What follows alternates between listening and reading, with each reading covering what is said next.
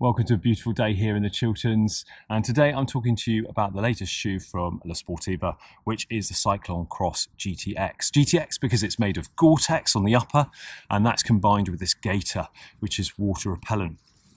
So if you're familiar with the Cyklon, which launched just over a year ago, then it's the same style, same sort of base that we've got here, the same sort of grip.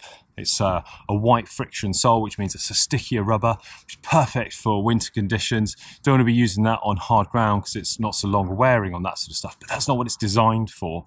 But what's the difference here is that you've got this great Gore-Tex membrane for the shoe, which keeps it waterproof, and then combined with that gaiter really stops any debris, any water, any snow getting inside that obvious hole there, which normally happens. And previously we've always recommended using waterproof socks with sort of a different style, but this really does work, and I've been using it over the last few days and I've been very, very impressed. If you're not familiar with the BOA system, then it's very simple. It's just a click, pop that in, and then twist and turn, and then actually those laces then tighten up inside. You then zip the gaiter up, and that forms a nice seal around the lower part of your leg. Very, very comfortable to run in, and what that means is that it keeps your feet not only dry, but most importantly, warm in those conditions.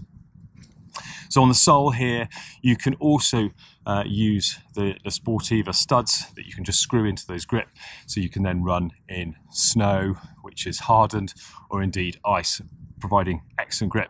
Very excited about using it in the Alps later in the year, see how it does in the snow, but so far very impressed with how it's been performing over here in the Chilterns in the mud and the rain that we've been having.